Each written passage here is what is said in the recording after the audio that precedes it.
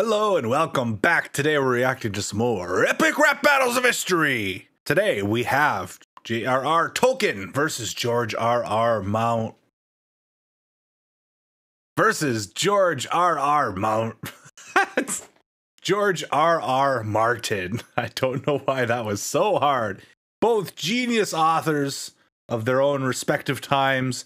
J.R.R. Tolkien, of course, doing the Lord of the Rings and the related IPs. Wonderful. Read the books. I think I've read every book he's written pretty much. I've seen all the movies.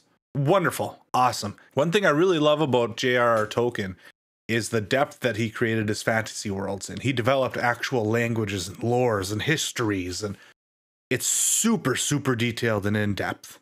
George.R.R. Martin, of course, did Game of Thrones. Wonderful. Amazing. I heard that it didn't end that well, but I never actually watched the ending. So, anyway, I did watch some of them. I never read the books, though, so I do have a bit of an unfair advantage when it comes to J.R.R. Tolkien. Anyway, let's see what's up.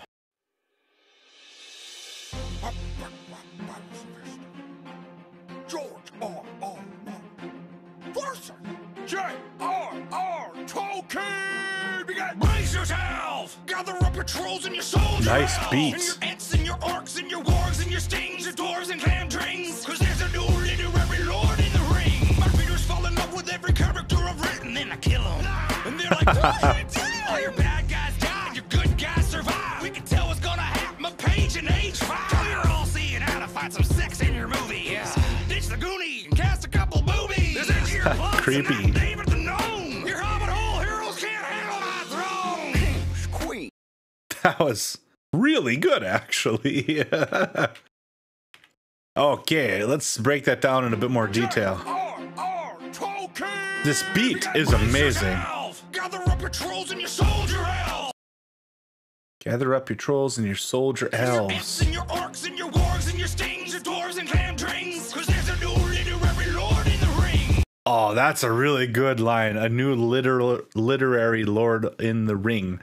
Paraphrasing Lord of the Rings. So he's referencing the Ents, which are, of course, the tree beings in Lord of the Rings. He's bringing up the wargs, the dog-like creatures. What else did he say here? Your wargs and your stings. Sting is, of course, the name of Frodo's sword. That used to be Bilbo's sword. That glows blue when it's in the presence of orcs. Love it. Glamdring. Oh boy. Is Glamdring the name of Gandalf's sword off the top of my head? Oh god, if I get that wrong. But it's the name of the swords. A lot of the swords, of course, have their own names and their own histories. Really cool. My readers fall in love with every character I've written, then I kill them. I love that because that is one of the things that George.R.R. Martin is known for, right? He builds up these characters, he gets you super attached to them, and he's not scared to kill them off. He kills off a lot of characters. And some people don't like that. Some people find it upsetting, and other people love it because a lot of times in these fantasy novels, you know that a lot of the characters that you're fond of aren't going to die. And you don't know that with George.R.R. Martin. So there's an element of unpredictableness to it that kind of just adds to like the believable factor, if you will. All your bad guys die, your good guys survive. We can tell what's gonna happen a page in age 5. So yeah, you say it in contrast, like, yeah, we know if your guys are good guys, they're going to survive. So there's no threat there. They're going to make it through it. You're all seeing how to find some sex in your movie. Yeah. George.R.R. Martin, of course, his novels and the show is a little more adult themed than Lord of the Rings. Lord of the Rings was more family. I don't want to say family oriented, but more of like a PG setting. Whereas Game of Thrones has some scenes in there that would not be considered PG. He does like his boobies, so to say. Ditch the Goonie and cast a couple boobies. And of course, he's got that super creepy noise that he makes there. It's like, ah. Get some boobies. Ah. I can't even mimic it. Ditch the Goonies. So wasn't the character or the actor that played Samwise Gamgee, wasn't he in the Goonies? I can't remember his name at the moment. but I'm pretty sure he was in the Goonies. Into your plots and not David the Gnome. Your hobbit hole Don't know heroes that reference. can't handle my throne. Kings, queens, dragons, dwarves, horses, fortresses, magic, and swords. You have been my whole shit, you uninspired hound. You want to war, George? Welcome to Shire Rock. In book sales, you got nothing to say. I'm number 1 and 2. You're under 50 Shades of Grey. I got the Oh. your shit's subpar. You're a pirate. You even stole my armor. Oh, we all know the world is full of chance and anarchy. So yes, it's true to life for characters that die randomly. But newsflash, the genre's called fantasy. It's meant to be unrealistic, you myopic manatee. I conscientiously object. Wow, he's not holding back the punches. Let's go back through that in a little more detail. Your movies. Ditch the Goonie and cast a couple boobies. There's into your plots and not David the Gnome. Your hobbit hole heroes can't handle my throne. Kings, queens, dragons, dwarves, horses, fortresses, magic, and swords. You have been my whole shit. So yeah, he's like, yeah, let me go down the list of the things that our books have in common. By the way, mine came out long before yours, so it looks like you just kind of copied me and added some boobs. Shit, you uninspired hound. You want to war, George? Welcome to Shire Rock. Oh, play on Iraq. God. In book sales, you got nothing to say. I'm number 1 and 2. You're under 50 Shades of Grey. Wow, J.R.R. Tolkien is a very renowned artist. He has sold many millions of books. Just fact. His children's children are fine financially because of everything that they've done with the books and the movies and the franchise fees and the toys and etc., collectibles. They're rolling in dough. And then, of course, now I almost wonder about that because we have some of the new things that are coming out, like on Amazon. What's that called? The Rings of Power or something. I haven't watched that, but it almost seems like maybe the money's drying up and the family needs some more or something, because they used to be very strict about who they let use that intellectual property. And they seem to be easing up on that a bit more. So I'm not sure if there's maybe more underlined there than we know about, but it's quite interesting either way. Got the pros of a pro. Your shit's subpar. You're a pirate. You even stole my RR. Yeah, J.R.R. Tolkien, George R.R. Martin. I don't know if the R's are legitimate or added in there, but it's true. We all know the world is full of chance and anarchy. So yes, it's true to life for characters that die randomly. But Yeah. the genre's called fantasy. It's meant to be unrealistic, you myopic manatee. You know, he's got a very good point there. The genre is called fantasy, so it is meant to be unrealistic. So which is more believable, a dragon or that the main character survived? Okay, so thinking through this first back and forth, I would have to say, and once again, I'm a little biased here because I'm much more familiar with J.R.R. Tolkien than I am George R.R. Martin. But that being said, I think that it went to J.R.R. Tolkien. He addressed some of the things that George brought up. He had comebacks to them. He threw his own jabs in there. He won, for sure, this first batch. Let's see if George has what it takes to come back. I conscientiously object to what you're doing on these beasts. I'll cut you like my teeth on Beauty and the Beast. You went too deep, Professor Tweed Pants. We don't need the backstory on every fucking tree branch. I cut my teeth in the trenches of the Somme. Oh, wait. You lopped your Santa Claus ass through Vietnam. And it's hard for me to take criticism on clothes. From a dude who sends a raven to say hi to his toes. Man, you fat jokes. Okay, so that was kind of a quick back and forth, so we're going to do that as a whole.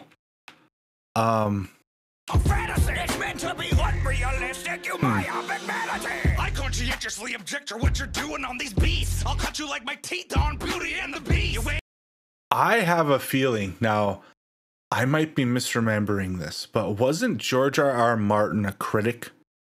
Like an online critic or something like that? Maybe Beauty and the Beast is related to that. Maybe he did an article on it or something like that. I don't really remember, to be honest, but I feel like I know of something there. Let me know in the comments, because clearly I'm missing a little bit there. too deep. Professor Tweed Pants. We don't need the backstory on every fucking tree branch. He's got a good point, too. One of my favorite things about the J.R.R. Tolkien novels and literature is the depth of the history. But he also has books and notes and everything that go way, way farther than they need to. And George's point here is, you don't need that. We don't need to explain where this sword came from and its previous 3 owners and how it was made 600 years ago, just so that way you can use it to slice this orc up. It's not relevant. It's cool, but we don't need that. Cut my teeth in the trenches of the Somme. You locked your Santa Claus after Vietnam. Wow. Yeah, George R.R. Martin, I did know was a LARPer. I've heard that before. J.R.R. Tolkien, of course, was in war, and he actually wrote a lot of the notes that eventually became Lord of the Rings while in the trenches. So, quite interesting there. And it's hard for me to take criticism on clothes from a dude who sends a raven to say hi to his toes. You fat Oh, fat jokes. As a heavier dude myself, I'm allowed to laugh at them. I feel no guilt. jokes are worse than your pipe smoke. My show's the hottest thing on HBO. I'm rock and roll, you're a nerdy little nebbish, and I may be dirty, but you got a hairy foot fetish, dog. Your characters suck. Got buffers and buffers and brandy bucks. I got a second breakfast for all them goofy fucks. Lift up my gut and teabaggin's my nuts.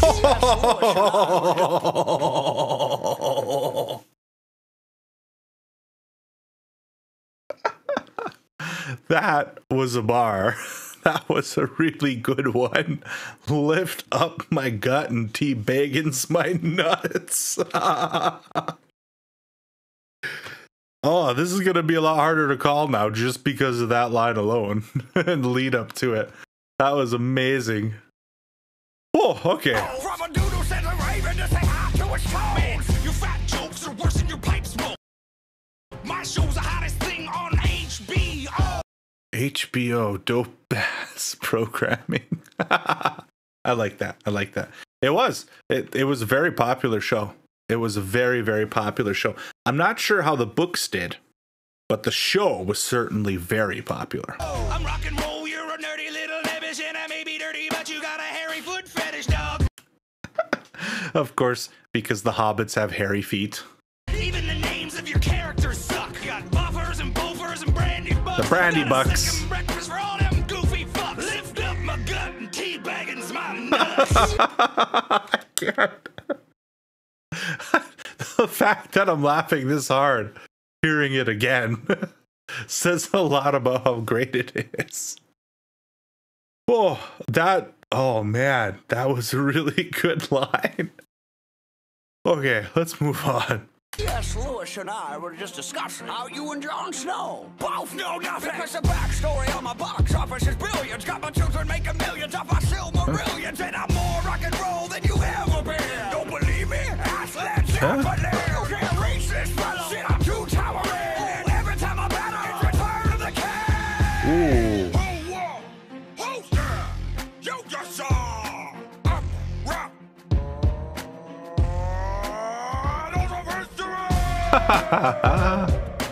Oh, this was amazing.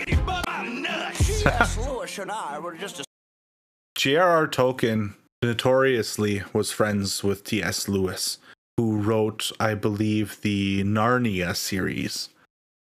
How you and Jon Snow both know nothing. Because the backstory on my box office is brilliant. Got my children making millions off my Silmarillions. I like that rhyme structure there. That's a really clever rhyme structure.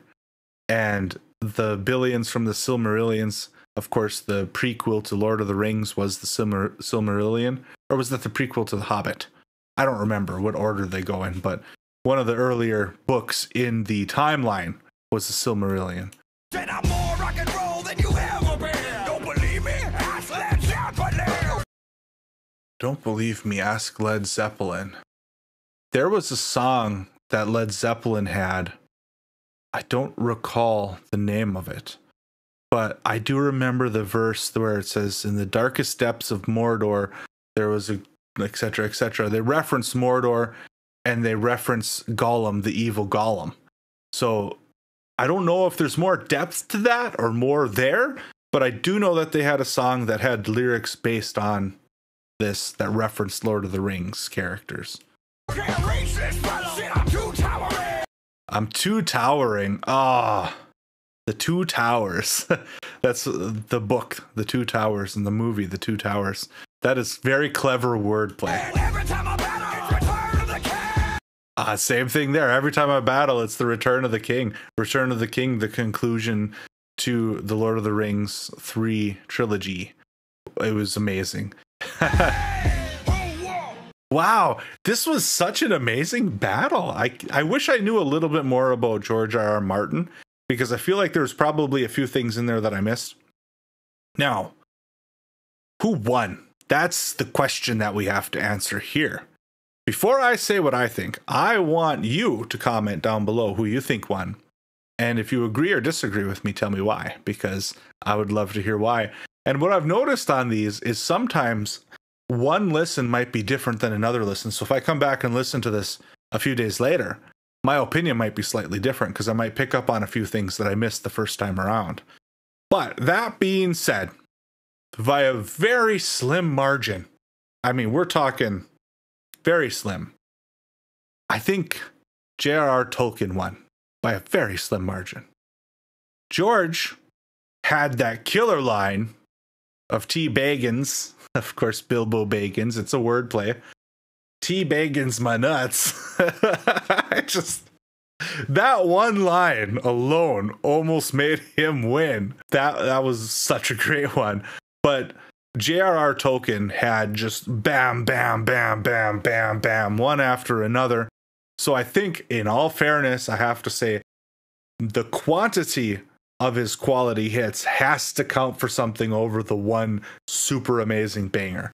There was just too many of them. So slim margin, J.R.R. Tolkien wins, I think, in my book. Although I have to say, George R.R. Martin did a commendable job and came in a very close second. Let me know if you agree or disagree. Anyway, thank you so much for watching. I really appreciate you, and I hope that you have a wonderful day.